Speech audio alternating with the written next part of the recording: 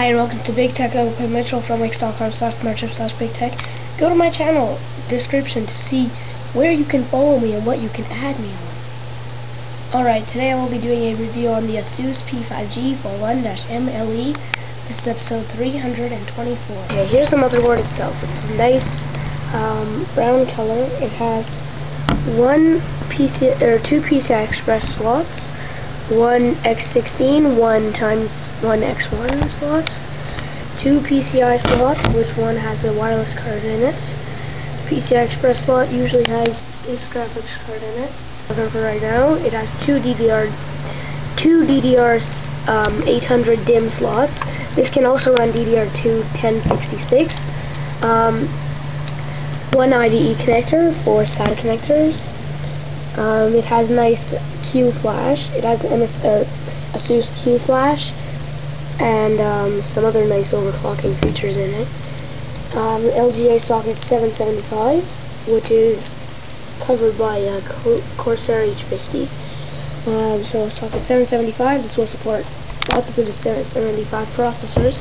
Of course, the Core 2 Duo and the Core 2 Quad will support those. Pentium, Celeron D, Celeron, and it doesn't list Pentium D, but Pentium Ds will work in the system. One 24-pin power connector, another 4-pin on the other side, covered by CPU. Not covered, but over there. Nice Norris Bridge heatsink, which doesn't get very hot. Usually stays at around 40 degrees Celsius. South Bridge also looks quite nice. I love the color of the PCI slot things. That didn't really come out right, but whatever. Okay, so it's very nice.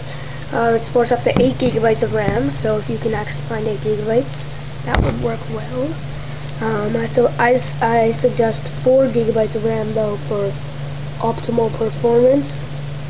Well, 8 gigs would work the best, but it would be kind of hard to find 8 gigs, and it would be rather expensive. But so yeah, has a nice BIOS interface. I like the overclocking features. I think I might have mentioned that. I'm not sure. It tells you your temperatures in the BIOS, like every motherboard should. On the back, it has two PS2 slots, PS/2 slots, not an HDMI, DVI and a VGA, 4 USBs, a LAN, and HD audio.